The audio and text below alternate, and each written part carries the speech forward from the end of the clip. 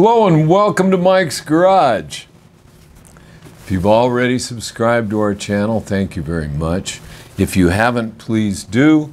And when you do, be sure and tap on the little notification bell so you're notified every time we put up a new video. I wanted to remember to say that. I always remember to say that, but it's important to us. So if you tap on the little like button, we appreciate that too. Okay, we're having a good time.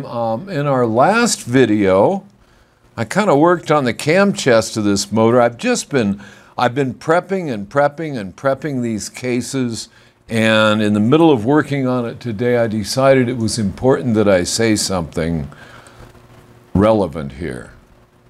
These are 1940 crankcases. That means they've been around 82 years. Yes, 82 years. They're entitled to be beat up. And the more I work with them and the more I check on them, the more things I find that I've missed. And so I want to be sure and bring that to everybody's attention. We're prepping a set of cases. Now, the last guy that put this thing together way back when, he was good. I mean, there are some things here that just are not worn at all. The bearing races appear to be in nice shape. I don't know because I haven't lapped them yet. The cam bushings, they're in very nice shape and fit the cams very well. All that sort of thing.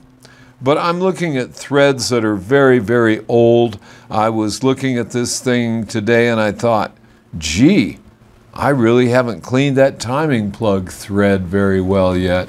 And let me tell you, when you're running down the road in 100 and some degree weather and the motor is running who knows how many degrees and you're doing about 80 miles an hour and all of a sudden that timing plug blows out and that hot oil blows all over your leg, I guess I should have looked at those threads a little better last time I put it together.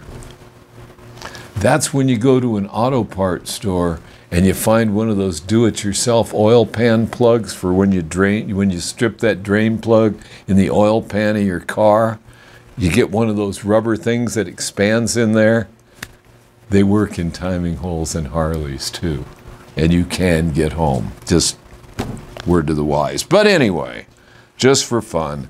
So I've been working on these cases and working on these cases, and I decided I wanted something to hold them while I lapped the surfaces together, the mating surfaces.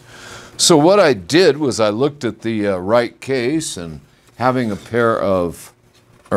some locating dowels sticking out, I just drilled some holes in a couple of scroungy 2x4s here, and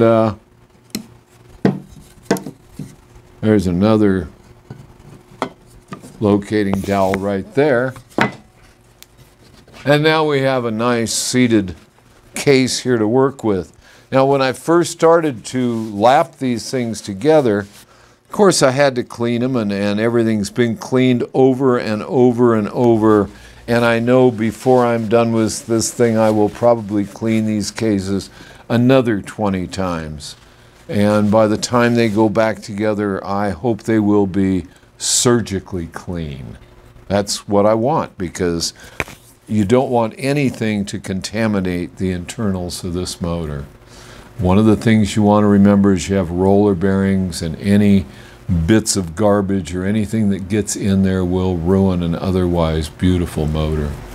So let's get on with these with surfacing these mating surfaces here. I have cleaned them and cleaned them and cleaned them and oiled them and done all sorts of things and worked with them because I didn't want to put everybody through as much time as I've gone through with them on them today. Which, by the way, it is so hot. Okay, I complained about that again. All right, so I'm going to take a Q-tip here, and I'm just going to put some fine lapping compound, which is what this is valve lapping compound. It's really interesting when you go to buy valve lapping compound today. You know, all these companies have been bought up by other companies, and so it comes in a box, and the box might say anything on it. But by the time you get the compound open, you get the little can, it says nothing on it. So I guess they can put it in any box. I don't know. It doesn't take much? No, it doesn't take much of this stuff here. I just kind of paint it on with a Q-tip because, I don't know, it turns my fingers real dark if I don't, and I got to scrub them real well. And I don't know if this stuff is bad to get in your system. Probably. Maybe not, I don't know. But we'll get some lapping compound all the way around on this thing. With these old cases, sometimes it's really hard when you're lapping them together to get them to rotate the full 360 degrees. But we've got it just about on here all the way. And if it doesn't move for you the way you want it to, you can always add a little oil to it. The valve grinding compound will accept the oil. Okay, there it is. There it is. Okay. So here we're going to set this right on it. And I'll just set it right where it's going to go.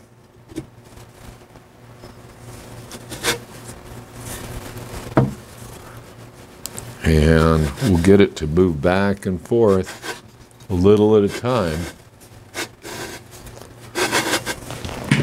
There we go. Probably should have clamped this to the lift, because I was doing it with just oil a while ago. There we go. No, I don't need to clamp it, but thank you, Mike. There it goes. That's exactly what I wanted. Like I say, getting it to go all the way around, you may or may not be able to do. In a perfect world, you can. This is old stuff, and what we really want is to get these surfaces, the mating surfaces, really lapped together so that they are really, really smooth, they'll really seal well, and the cases will really seat together perfectly. Now, what I did is I'm lapping them first, then I will line lap the bearing races afterwards. I will bolt these cases together, bolt them down, and then I will, and we will show that on the channel. We will be showing that pretty soon because we're getting to that point. But here it is. It's not a real big deal, but in the overall preparation on a motor, and I did show this, I believe, on an Evolution motor. I think I lapped the cases in one of our videos. Anytime I build a motor, I lap the cases. That's standard procedure. You'll find it in your service manual. Now see, like I said, it's kind of hard to get it to go around 360 degrees. Okay, there we go.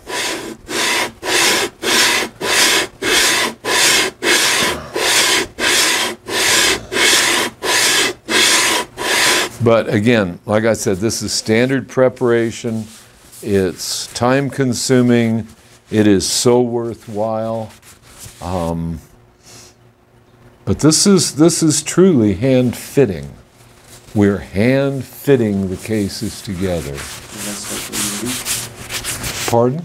Are they less likely to leak? Oh yeah, that's part of it is sealing.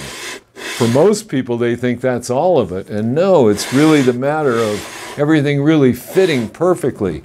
You want these bearing races to be exactly at right angles to the parting line of these cases. All those things, the straighter, the better, the more perfect, the better.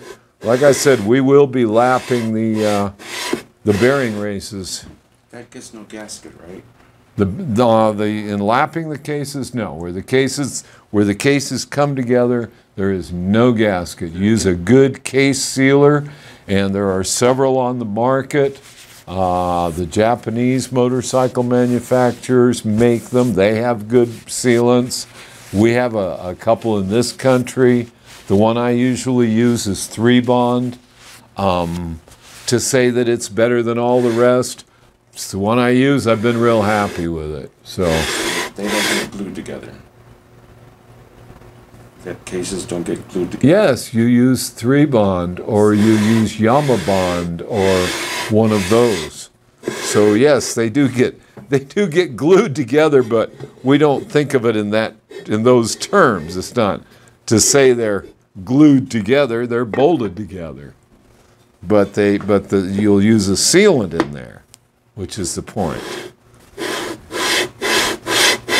There we go. It's like I worked with a guy for years. We'd get caught up in semantics, you know, the proper way of saying something. And it's really funny. A lot of our viewers, most viewers are pretty cool and realize I'm not always right. My language may not be perfect. I do what works for me. But he and I used to go round and round arguing over definitions of words and the proper way to say them, and we'd get in some really good fights over it, which was really fun. Anyway. So you gonna wipe that and do it again? Actually, yeah, I think I will. But let's see what it looks like. It's going to be pretty ugly. Let's see. We'll set it down here. Got a nice padded spot to put it down on. And let me get something here like one of these. And we'll get a good look at it here. Okay, let's get it right there and we can see. See that nice? Ooh, that feels good. Now, one of the reasons for the sealant is there are gouges and things in here that we aren't going to get them out. You know, we could do some microscopic welding in there, but why? You know, this is put together with a lip. You can see here how one lays over the other. Kind of a tongue and groove effect.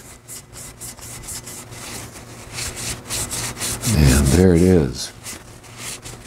And I will wash it and probably do it once or twice more to make sure that I'm really happy with it. Then I can bolt it together. This thing will be bolted together several times before the final fitment. You know, by the time you get the end plays set and everything right and put it together and put it together with sealant, you'll find that you've had it together several times. And maybe you get lucky and get it all on the first shot. I don't think so. It just doesn't happen that way. You know, we've got spacers and collars and things that'll go in here. We're also going to need to put a seal in the left side of this case, which we will put in from the inside before the final closing of this motor, because that's the easiest way to put that in and get the end play right with the flywheel assembly. We want the end play correct and we want it centered in the cases. That seal will be because we're going to run a belt drive. So we're going to want to seal up the oil on the left side and run a belt primary drive. And the dogs are going crazy across the street. So anyway, this is the way we do it. I think we've got it pretty well done, really. I may do it once or twice more to make sure that I'm really happy with it. But it really looks good. And so we can do that, and then maybe I'll get on to lapping the main bearing races, which are in the cases now. Hopefully they'll come out a real nice size by the time I'm done, so I don't have to replace those races. So that's what we're going to be doing. And so until then, I'll see you out on the road.